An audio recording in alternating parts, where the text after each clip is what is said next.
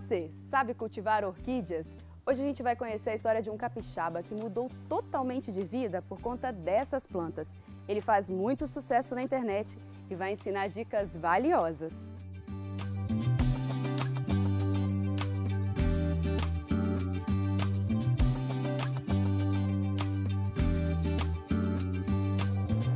Estamos em Córrego 7, na área rural de Vila Velha, no orquidário do Marcos Júnior.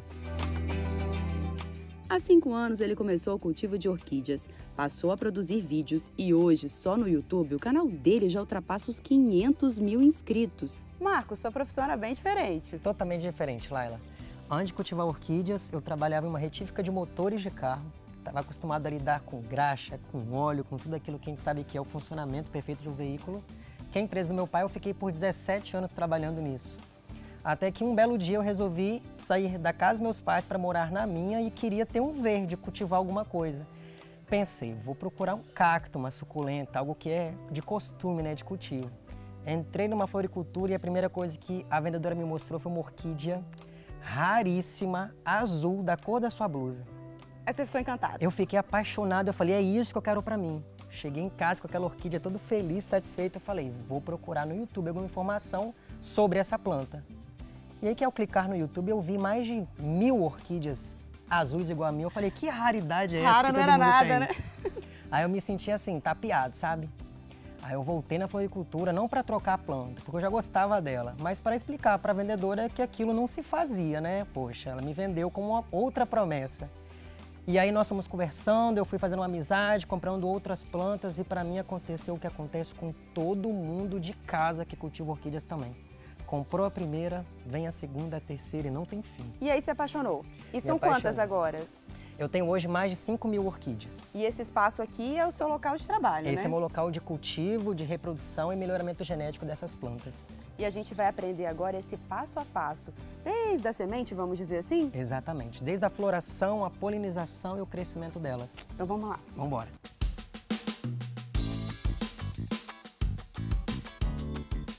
Marcos, como é feito o melhoramento genético? Laila, o meu cultivo ele se baseia em duas principais espécies, a Cattleya valqueriana e a Cattleya metistoglossa. São duas orquídeas de muito valor agregado, né? Então eu prefiro cultivá-las e pelo cultivo ser muito simplificado também.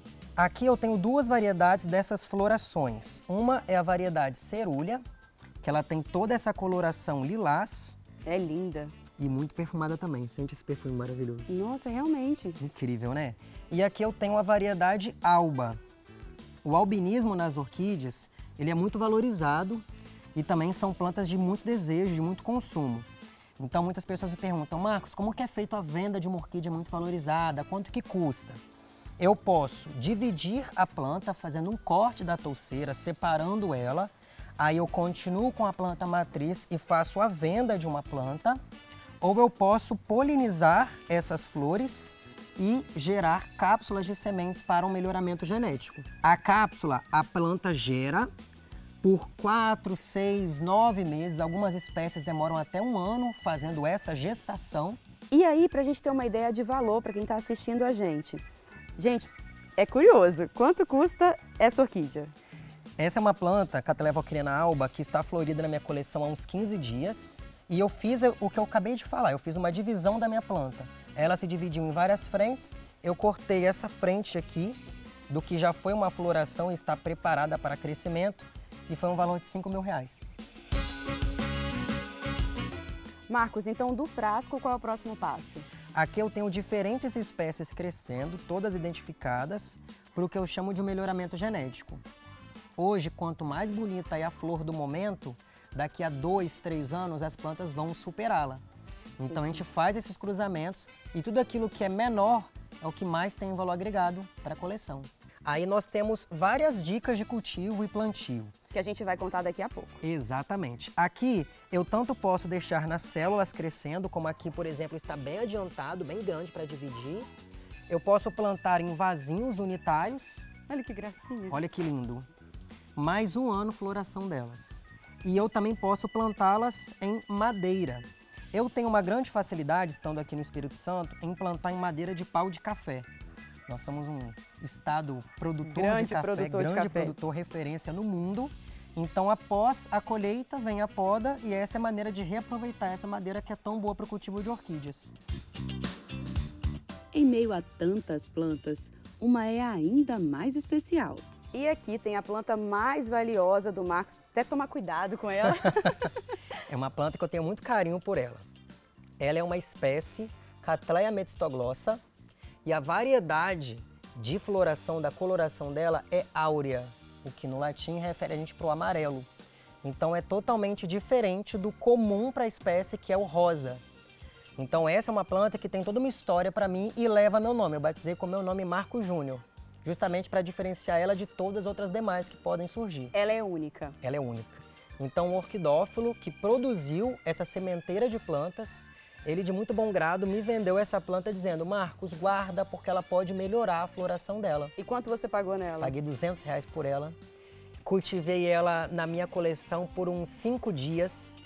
E no auge da floração dela, já nesse 5º dia, eu recebi uma proposta de uma grande colecionadora, né, que tem no Brasil, de R$30 mil. Eu não vendi a planta porque eu fiz uma matemática básica para mim.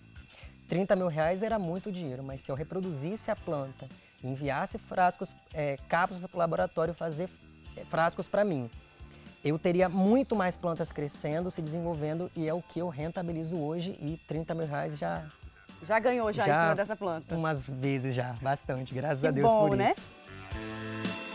Perto de um especialista, o que a gente quer mesmo é saber como cuidar melhor das nossas plantas. O assunto envolve mitos e verdades. Muitas pessoas pensam que orquídea não gosta de água. E para que você veja a floração como eu vejo aqui, saiba que orquídea ama água. O que a orquídea não gosta é de ficar com as raízes muito tempo molhadas. Elas apodrecem.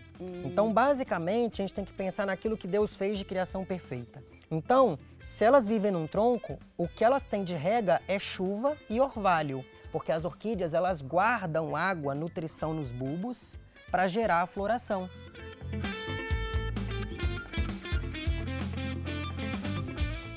Eu tenho a minha orquídea plantada num substrato mix.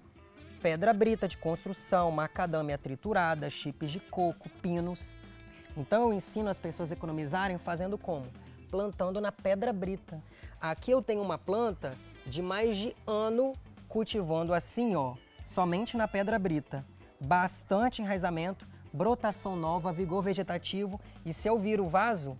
Só caiu uma, gente, o resto tá tudo grudado. Tudo grudado. As raízes fixam bastante a orquídea.